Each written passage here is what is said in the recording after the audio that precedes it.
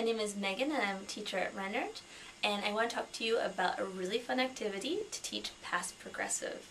I use this to show the difference between passive progressive for two activities, when one is interrupted by the other, and also to describe two activities that are happening at the same time.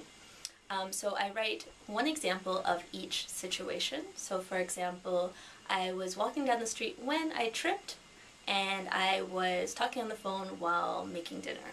So I write one example of each situation, and then I have the students stand up and face the wall, and I take one student out of the room and I give him or her one example of past progressive. So I tell the student, I was talking on the phone while making dinner, and then I mime it. So for example, and I do this one or two times, and the student can only do the actions. He or she can't say the action. Then they go back into the classroom and they tap the next student on the shoulder, and that student turns around, and the student can only act out the two actions. So again, and then the next student does the same action. This is very similar to telephone, but instead of whispering it, they're actually showing the action.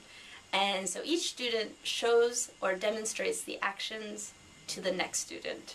The very last student has to write or say what they think it is. So they have to guess, was it two actions happening at the same time?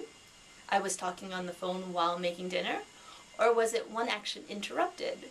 For example, I was talking on the phone when I dropped something.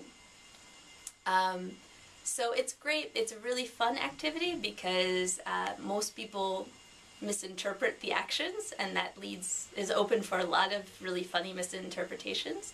And it's a great way for them to really understand the situation for when they use past progressive, and understand, do they use when or while to describe two actions at the same time, or one action that was interrupted by another.